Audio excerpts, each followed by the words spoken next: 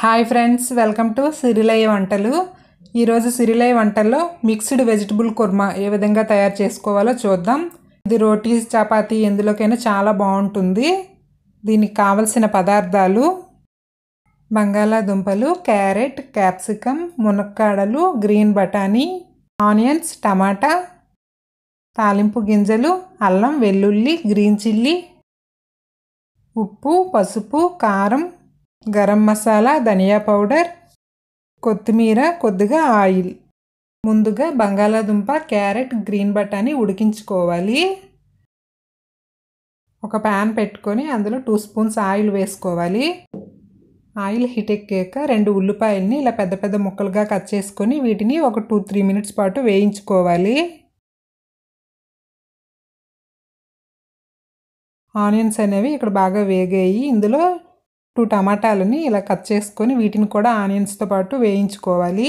ఇందులోనే అల్లం, వెల్లుల్లి, గ్రీన్ చిల్లీ వేసుకొని వీటిని కూడా వేయించుకోవాలి. ఇక్కడ ఆనియన్, టమాటా అనేది బాగా వేగిపోయింది. వీటిని స్టవ్ ఆఫ్ చేసుకొని కాస్త చల్లారనివ్వాలి. ఇలా చల్లారాక వీటిని మిక్సీ జార్లోకి తీసుకొని మెత్తగా పేస్ట్ చేసుకోవాలి. ఇప్పుడు ఇదే ప్యాన్లో మరికొద్దిగా ఆయిల్ వేసుకొని ఇందులో తాలింపు గింజలు వేసుకోవాలి. ఈ తాలింపు గింజలు కాస్త వేగాక ఇందులో ముందుగా పేస్ట్ చేసి పెట్టుకున్న ఆనియన్, టమాటా పేస్ట్ని వేసుకొని దీన్ని పచ్చివాసన పోయేంత వరకు వేయించుకోవాలి.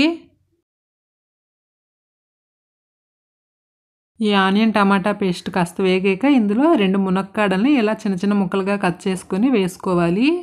వీటిని ఒక 2 మినిట్స్ పాటు వేయించుకునేక ఇందులో కట్ చేసి పెట్టుకున్న క్యాప్సికమ్ ముక్కలను వేసుకొని వీటిని కూడా ఒక 2 మినిట్స్ పాటు వేయించుకోవాలి.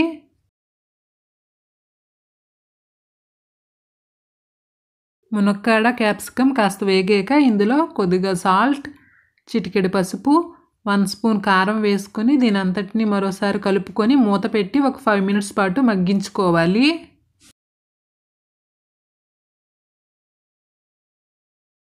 ఇక్కడ మునక్కాడ, క్యాప్సికమ్ అనేది బాగా ఫ్రై అయిపోయింది. ఇందులో ముందుగా ఉడికించి పెట్టుకున్న బంగాళాదుంపలు, క్యారెట్, గ్రీన్ బఠానీ వేసుకొని దీని అంతటిని కూడా బాగా కలిసేలా కలుపుకోవాలి.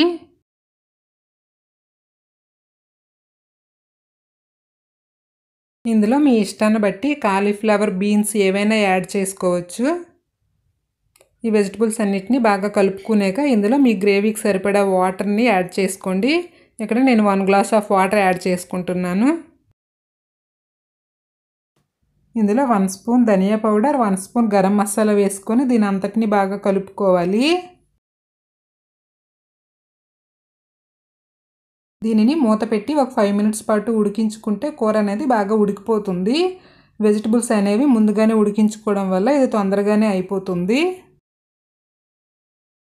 చివరిగా ఇందులో సన్నగా కట్ చేసి పెట్టుకున్న కొత్తిమీర వేసుకొని మరొక 2 మినిట్స్ పాటు ఉడికించుకుంటే మిక్స్డ్ వెజిటబుల్ కర్రీ అనేది రెడీ అయిపోయింది.